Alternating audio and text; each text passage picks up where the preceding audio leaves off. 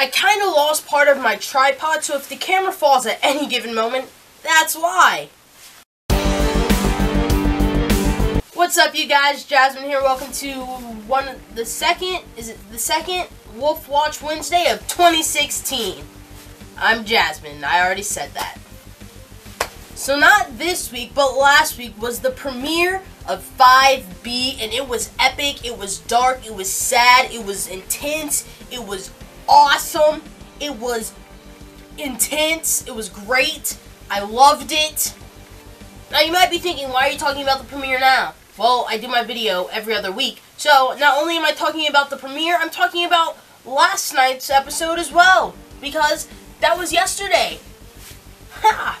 So in the very first episode, we already have our issues because, as we all know, that, Theo is trying to build his pack. Scott is still alone in the premiere, which is dumb, stupid.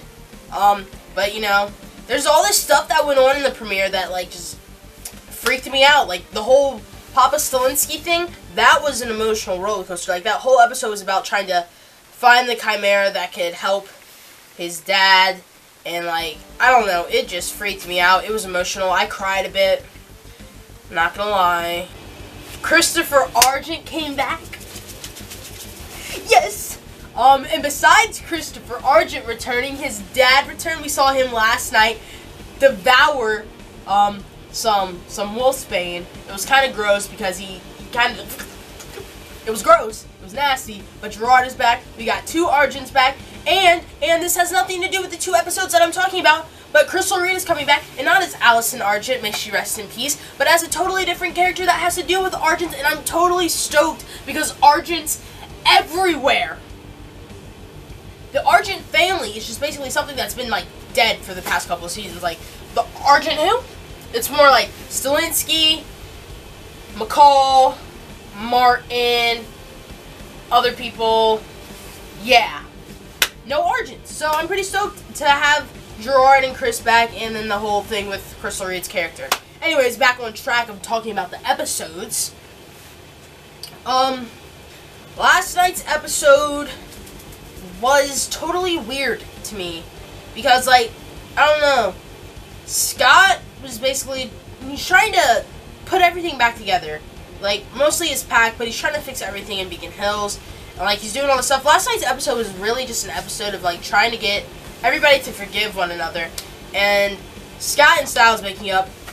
Felt it right in here. Felt it. And then you had Liam worrying about Hayden. And then we got a big old wolf, the Lebet de Gévaudan, the Beast of Gévaudan. That's great. Yeah. I love big monsters. Totes. No, I don't. I hate them. Because that thing was freaking weird. It was even more terrifying than Peter as the Alpha in Season 1. It was just crazy talk.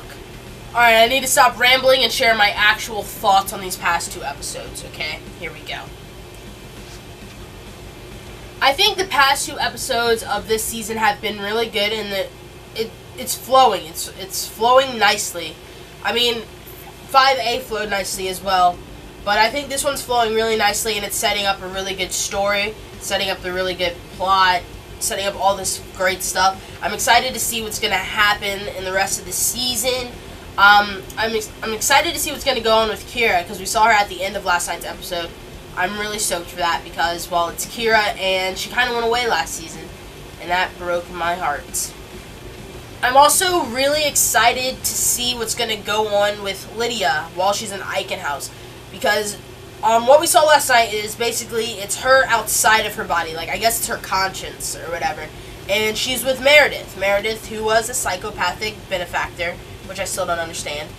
She was the benefactor, and she, died and all this other crap. Anyways, I'm excited to see how that's going to happen, because she's going to be learning stuff while unconscious. And if someone can learn something while unconscious, I don't understand why I can't get a text back. And then Liam and Hayden, I don't know how their love story is going to play out, saying that she's basically a zombie, and he's not. I'm just looking at all the chimeras as being zombies. They were literally dead. So, yeah, they're zombies. So, I gotta go. Gotta skedaddle. because I don't mess with zombies. Scott and his pack, I'm a little nervous to see how that's going to play out, because we have Malia in one corner trying to find her mother to kill her, and she's not telling Scott, so I don't know how Scott's going to handle Malia doing this. I feel like he's eventually going to find out, probably like halfway through 5B.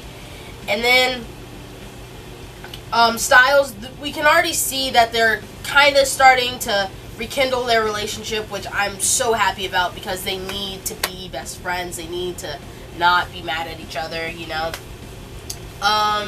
Kira, I need Kira and Scott to not make up only as the pack, like coming back to the pack, but like romantically. I need there to be some DTR that goes on, because I don't know if I'm the only one, but I'm confused as into where their relationship stands. Are they still together? Are they not? I don't know. I don't know why, but I'm confused about that.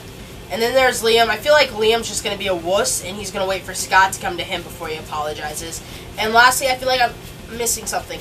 Oh, no. That's pretty much it. That's all I wanted to talk about. Tell me down below in the comments what have been some of your favorite moments from 5B so far, so from the past 2 episodes. Do not forget to give this video a big old thumbs up, because it'll make my heart happy, and a happy heart makes a happy Jasmine. And do not forget to subscribe to my channel for 2 new videos every other week, even though I'm slacking. I feel like I always say this, but I am slacking, and I'm going to get that fixed right the heck up. ASAP. Yes. That's all for this week's video. I will see you all on Saturday, which is going to be a totally different video, something I've never done before, and I hope you guys are here to watch it. Peace out.